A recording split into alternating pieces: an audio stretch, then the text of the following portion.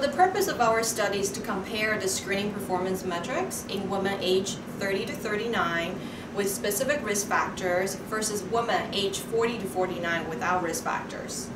We analyzed data from the National Mammography Database from the ACR, including over 5.7 million of screening mammogram in over 2.6 million of women between the time of January 2008 and December 2015. And these data are geographically diverse. They were contributed by 150 facilities throughout the U.S. across 31 states.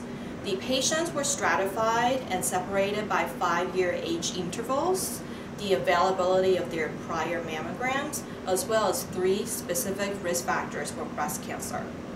First, the family history of breast cancer in any first-degree relative. Second, a personal history of DCIS or invasive breast cancer. And third, whether they have dense breast. We looked at 4 screening performance metrics and calculated for each of the subgroup of patients. We looked at recall rate, cancer detection rate, positive predictive value for biopsy recommended, as well as the positive predictive value for biopsy performed.